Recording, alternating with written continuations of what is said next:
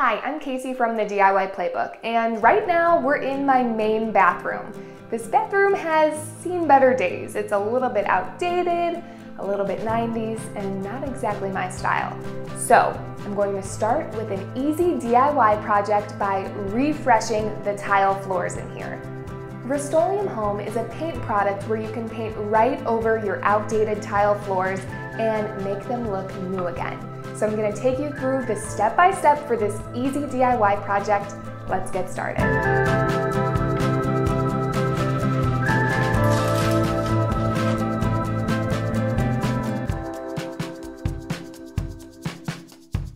I'm already familiar with this product because I stenciled the tile in our guest bathroom a few months ago.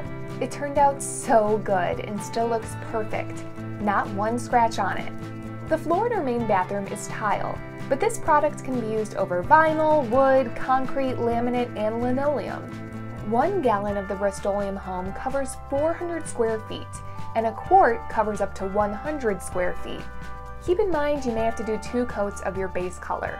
Just like any painting project, it's all about the prep. You want to clean your floor really well. Rust-Oleum recommends using Crud Cutter Cleaner Degreaser. Or if you buy the handy kit, it comes with a small bottle of cleaner along with the base coat and top coat. I vacuum up any dust and then use a rag and Crud Cutter to clean the floors. There's no need to sand or prime. All you have to do is clean.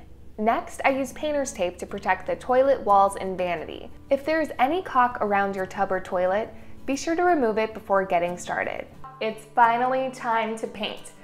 So, one of the hardest parts was figuring out what color to do because Rust-Oleum Home has over 30 colors. So I decided to go with a dark color as my base. I'm using charcoal gray, and then my stencil is going to be a light color, steam gray, that looks almost like a white. I pour my paint and get started trimming the edges. You'll want to use a high quality brush so you don't lose any bristles in your wet paint. Start at one side of the room and work your way out the door, working in small sections. For a majority of the tile, I use a 3/8 inch nap roller to roll the charcoal gray right on there. This paint is great because it doesn't have a strong odor at all. Okay, are you ready for the most important part of this project? You must wait 6 hours before applying a second coat. 6 hours. Be sure to wear socks when you walk on your floor. It's a bit tacky until you apply that top coat. I apply my second coat after those 6 hours are up. So it's day 2 of my painting project. The base coat in that charcoal gray color is all dry, and now I'm ready to stencil.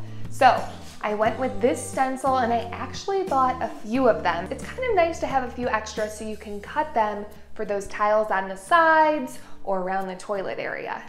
Before I get started stenciling, I'm going to use a tack cloth to wipe the floor to make sure all of the dust is gone. I use painter's tape to keep my stencil in place while I roll with a 3/8 inch nap roller. The key is to use a very small amount of paint. I get the roller in the paint and then load off as much as possible before transferring to the floor. Also keep an extra paint tray or piece of cardboard handy. You can rest your stencil on there as you move around, and be sure to wipe off the back. I do all of my full tiles first before working on the edges of the room. For the smaller tiles, I cut the stencil to size and use a stencil brush for the tight corners. Around the toilet is the trickiest, but just do your best. If you make any mistakes, you can always touch up with a small artist brush at the end. I let my floor dry for 2 hours and then it's time for the last step, the top coat. This keeps your floor protected from scratches. You only need 1 coat, but you can do 2 if you want extra protection. I'm going with the matte sheen and I trim it and roll it just like the base coat. For this, it's very important that you use a 1/4 inch nap roller. It's been 24 hours since I painted that top coat and the floors in here are done. They look incredible.